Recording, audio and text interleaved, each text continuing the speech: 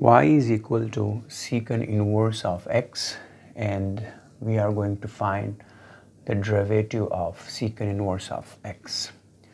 So both side up secant apply करें, so we have secant y is equal to secant of secant inverse of x, right? Okay, so here secant y is equal to secant and secant inverse आपस में inverses हैं, so you will get identity of x and that will be x, right? Now differentiate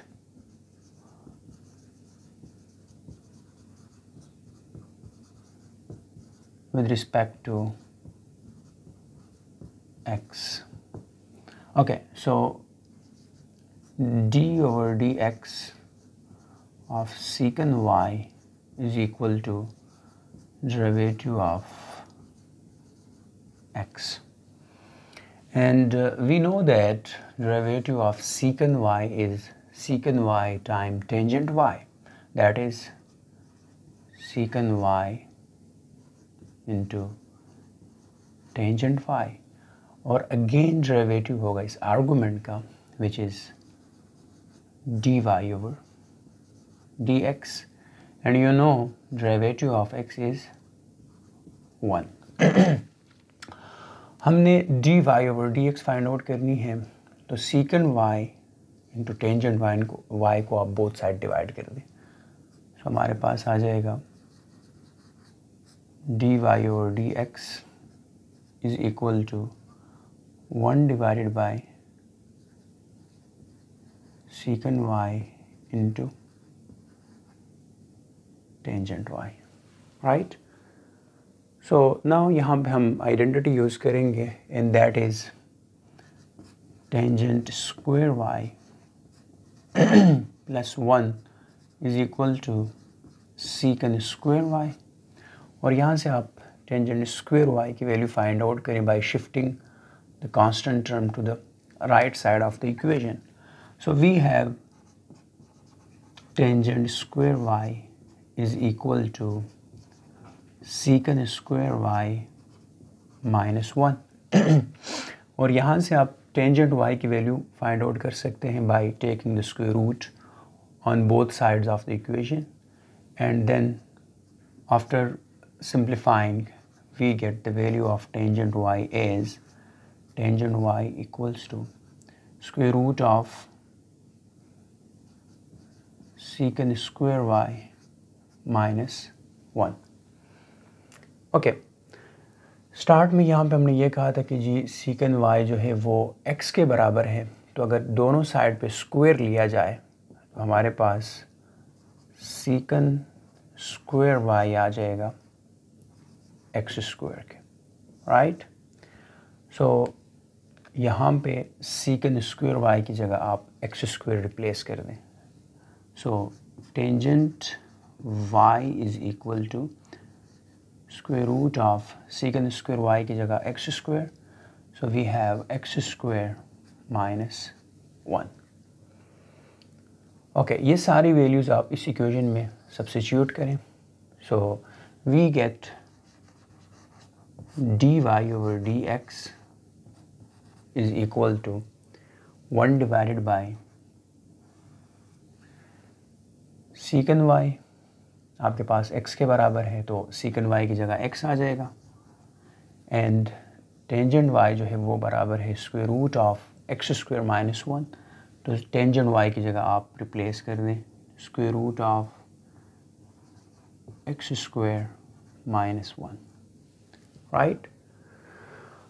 now d over dx of y की जगह आप replace कर दें जी secant inverse x, so derivative of secant inverse x is equal to 1 divided by x into square root of x square minus 1. So this is the derivative of secant inverse of x, right. लेकिन यहाँ पे हम x को जो है absolute में हम close कर देते हैं, right, because square root of x square minus 1 ये पॉजिटिव, न्यूमरेटर भी पॉजिटिव। अब ये जो x है ये नेगेटिव भी हो सकता है और पॉजिटिव भी हो सकता है। अब हम ये जानेंगे कि जी यहाँ पे x को हम पॉजिटिव क्यों रखते हैं, ठीक है। तो इसके लिए graph of सीकेंड inverse of x की तरफ हम जाएंगे, राइट।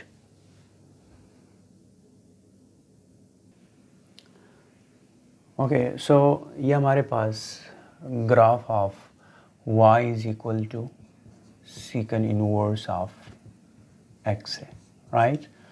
ओके, ये बात याद रखिएगा कि जी सीकेंड इनवर्स ऑफ x का जो डोमेन है, यानी domain of सीकेंड inverse of x, वो आपके पास है जी x is less or equal to -1 and x is greater or equal to +1, यानी 1 और 1 का जो राइट साइड है ये आपका डोमेन ऑफ सीकेंड इनवर्स है, और सिमिलरली -1 और -1 का जो लेफ़्ट साइड है ये सारा का सारा सीकेंड इनवर्स ऑफ x के डोमेन में आता है। यानी ये जो पोर्शन है फ्रॉम -1 to 1 ओपन इंटरवल, ये सीकेंड इनवर्स ऑफ x के डोमेन में नहीं है, ठीक है। और इसी तरह जो रेंज है, range of सीकेंड inverse of x, right, वो क्या है बेसिकली, वो y belong to 0 to pi close interval minus the point pi by 2, यानी फ्रॉम 0 to पाई ये portion bye deleting pi by 2 point, right. तो ये जो है ये इसका रेंज आता है, ठीक है। अगर ग्राफिकली देखा जाए कि इस ग्राफ पर कोई भी पॉइंट आप ले लें, बेसिकली डेरिवेटिव किसी भी फंक्शन का जो डेरिवेटिव होता है वो ग्राफिकली उस ग्राफ पे कोई भी आप पॉइंट ले लें और वहाँ पे आप टेंजेंट लाइन ड्रा करें तो उस टेंजेंट लाइन के स्लोप को रिप्रेजेंट करता है, ठीक है ना। तो अगर मैं यहाँ पे एक पॉइंट ले लूँ, यहाँ पे मैं एक टेंजेंट लाइन ड्रा करूँ तो ये टेंजेंट लाइन बनेगा, राइट। सिमिलरली कोई दूसरा पॉइंट ले लें, यहाँ पे ये टेंजेंट लाइन बनेगा एंड सो ऑन। तो क्लियरली देखें तो ये जो टेंजेंट लाइंस हैं इनके स्लोप क्या हैं, वो पॉजिटिव हैं। इसी तरह अगर आप ग्राफ के इस पोर्शन में देखें तो यहाँ पे अगर आप टेंजेंट लाइन ड्रा करें तो ये टेंजेंट लाइन बनेगा। सिमिलरली ये कोई दूसरा पॉइंट चूज़ करें, यहाँ पे टेंजेंट लाइन ये बनेगा, यहाँ पे टेंजेंट लाइन आपके पास ये बनेगा। तो क्लियरली पूरे ग्राफ में कोई भी पॉइंट आप ले लें तो वहाँ पे जो टेंजेंट लाइन का स्लोप होगा वो ऑलवेज पॉजिटिव होगा, राइट। तो दैट्स वाई यहाँ पे हम x को क्या करते हैं, पॉजिटिव रखते हैं, बिकॉज क्योंकि ये जो क्वांटिटी है ये स्लोप को रिप्रेजेंट करता है, किसी भी पॉइंट पे जो टेंजेंट लाइन बनेगा उसके स्लोप को रिप्रेजेंट करता है। और हमने देखा ग्राफिकली कि जी तमाम टेंजेंट लाइंस के जो स्लोप हैं वो पॉजिटिव हैं, तो सिर्फ ये x जो था ये इस क्वांटिटी को नेगेटिव कर सकता था, तो दैट्स वाई इसको हमने पॉजिटिव कर दिया। बाकी square root of x square minus 1 ये भी पॉजिटिव, न्यूमरेटर में 1 है वो तो पॉजिटिव है, ठीक है। तो x को हमने पॉजिटिव बनाया बाई एब्सोल्यूट लेके, right. So hints derivative of सीकेंड inverse of x equals to 1 divide by absolute of x time square root of x square minus 1।